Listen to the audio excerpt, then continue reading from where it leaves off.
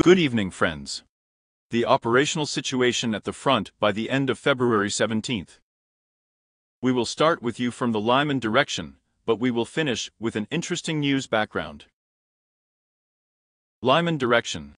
We talked to you on the previous broadcast that Russian troops launched a number of attacks with the support of armored vehicles. It was possible to repel most of the attacks, of course. No changes were recorded, but the remark was that the enemy continues to push. Unfortunately, there are changes in the evening.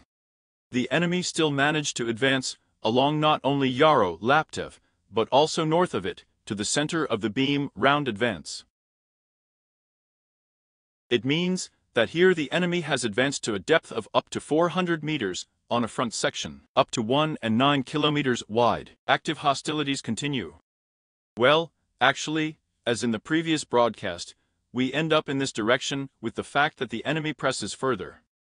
That is, despite the attempts that were repulsed, a failed series of attempts on the part of the Russian troops, and so it was undertaken.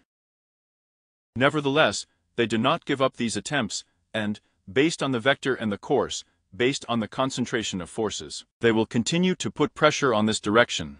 The main goal, I repeat for new viewers, is to go out along the cascade of stakes, well, of course along the river, roughly speaking, from the capture of Makievka to the capture of part of the settlement of Torskaya. This is what the Russian troops are planning on this sector of the front. Somewhere it is possible to counterattack, even push back, but the situation is quite complicated. Today, by the way, fighters from the field also reported that the situation in the Serebryansky forest is not as easy as many imagine. Because we talk a lot for the Serebryansky forest about the fact that there are no changes here, but at the same time, we make a remark that heavy fighting continues and actually the enemy is very pressing, and his main goal is just the same exhaustion. To which, of course, there are reports from RFU fighters that Russian troops are not reducing pressure on this sector of the front. In other words, the main goal is to advance to the Seversky Donetsk River. We do not record any significant changes in the Bakhmut direction by the end of the day. The main fighting continues, I would say, in the area of the Popovsky forest, but this is conditional. Not in the direction of the city of an hour in the Yar, but more in the direction of Ivanovo. A number of fresh shots have been published today. So we'll start with the Popovsky forest. There were statements from our fighters directly from the field that they were pressing on the flank south of Bogdanovka, making attempts. These attempts remain by the end of the day, and active hostilities continue in the area of the Popovsky forest. The enemy is trying to enter its western part, but here the situation is quite dynamic and remains in the gray-red zone. In the link, the contour is attacked, because for the enemy this is an extremely important area, in order to further advance in the direction of the hour in the Yara, and at the same time, I said that there is more vector in the direction of Ivanovsky. Why? And so they are, because fresh footage has been published. Active hostilities are observed in our neighboring landings, south of the Popovsky forest, including close-range shooting battles. In other words, the enemy is conducting assault operations, and the main goal, as we said on previous broadcasts with you, is to approach the positions north of Ivanovskoye in order to try to carry out a series of assault actions of the most populated riot. But not only in the easterners it was before, but also from the north. Therefore, active hostilities continue within the gray zone, and at the junction with the red zone of the neighboring landing, south of the Popovsky forest. We turn to the Avdeevka direction, on the situation in the city. The situation has already been adjusted, based on the data that is available by the end of the day. So what I published in my telegram, the enemy, as you remember, planted his flag on one of the buildings. So Avdeevsky as Sohim, and at the end of the day, Avdeevsky as Sohim, completely came under the control of the enemy. At the same time, active hostilities continue in the Stepovoy area, and it is assumed that the enemy is likely to increase pressure on the AFU positions in the near future. That is, Russian troops will not only attack from the Krasnogorovka area, in the direction of the typical, from the area of the Tochmash Garden Association under. It means that they will try to move to its northern part, but also from Avdeevsky, of course, as a Sahim. Because before we had very heavy battles within two intersections, as you remember, the Russian troops managed to advance somewhere earlier. Then the 47th Brigade managed to push them somewhere, knock them out from a number of positions, return a number of positions. But then there was a very important point, which the enemy actually complained about, and his drones showed these records. That BMP Bradley left the territory of Avdeevka as a Sahim, and fired at them, both in the area of the intersection, from where they managed to knock them out before, and at the position where they were held at the fence. It means, of course, that there is no flank strike now, and the enemy is definitely trying offensive actions on a typical one in the near future, but only a little bit, I would say, with a wider coverage. Not a little bit, but a wider coverage than it was before. Moving on. Swallow. The fighting continues, I would say, by the end of the day, more of a positional nature, but here in fact, the enemy is also putting very serious pressure on the settlement itself. Naturally, for the time being, this situation remains quite difficult for us. He will also try to improve his tactical position in the neighboring areas, Est west of Avdeevka, and on the western flank. Therefore, active hostilities are taking place in the eastern Swallow village and the Chemist microdistrict. Today, flags were also set up there for a number of buildings. Well, the enemy occupied the entire area. Naturally, by the end of the day, its cleaning continues, and the enemy has something to work on there, so it cannot be said that he will be the same mass that attacked before, conduct offensive actions, but still makes further attempts, albeit with smaller forces in the western direction of the 9th Quarter, and also to attack conditionally on the southern outskirts of the Bad Beam. By the end of the day, the situation looks like this.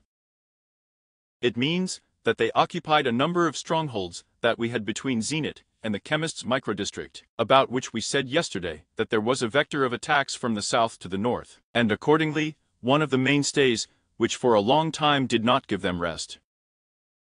Between Opitny and Vodian northwest of the settlements.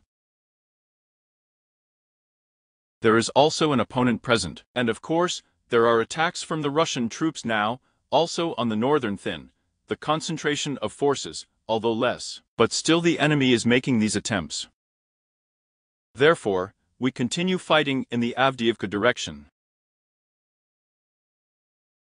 There are a number of reports that Russian troops can continue the assault operations. Use them so that we have already talked to you for a typical, for Swallows to the north, but he will try to go there conditionally in an arc from the north, yes, Burdik, so the settlement, that is, a completely flanking position to the west, in a day, and take to ensure her safety, stability in the future.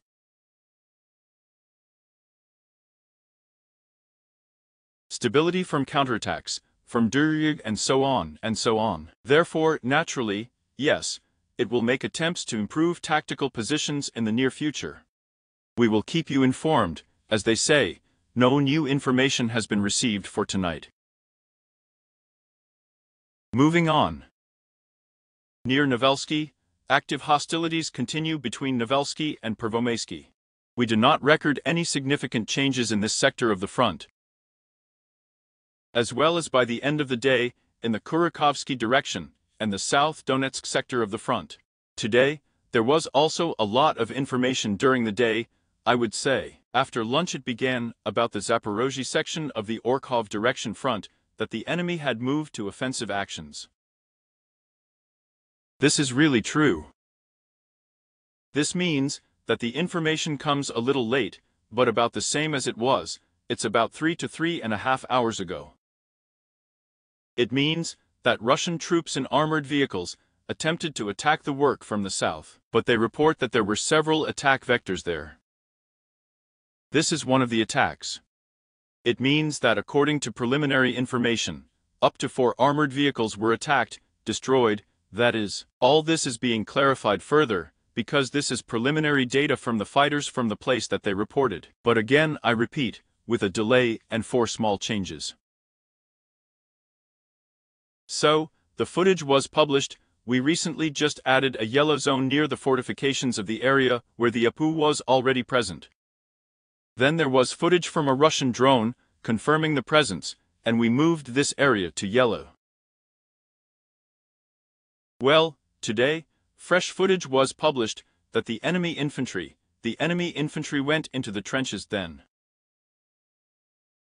Well, and accordingly, shots of fire damage in the PV by a drone were published. But this, I repeat, is the situation that 3.5 hours ago. As it unfolds further, it is difficult to say yet, because there were a number of reports after the fact that the enemy, I repeat again, was not only south of Workin, respectively, attacked from several other sites, but it was all west of Workin, made attempts to attack.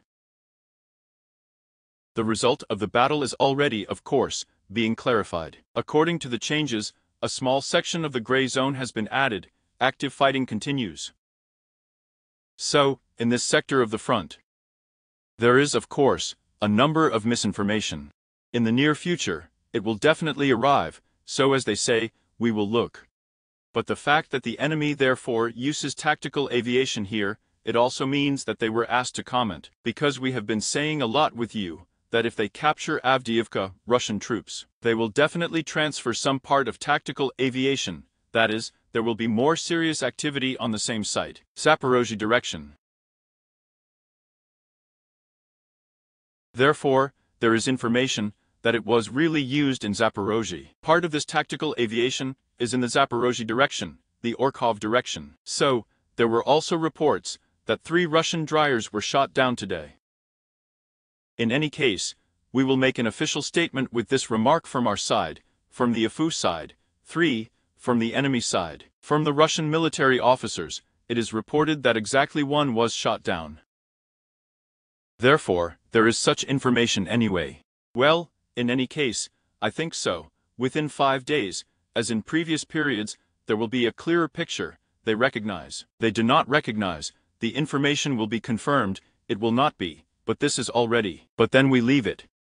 The fact remains, that on the part of the AFU, naturally, the frontline air defense also works, and they understood perfectly well that, yes, Russian troops will use tactical aviation in this sector of the front. Well, if specifically, we are not talking about missile airstrikes, but about aerial bombs, on which the Russian side has a very big stake. There were also reports of attacks to the west and northwest of the village of Verbovoye, and again, to the west of Work. And there was some activity, but the fighting continues. It's too early to talk about anything here. As for the recruitment, there were reports that the attacks were repelled, so we do not record any changes.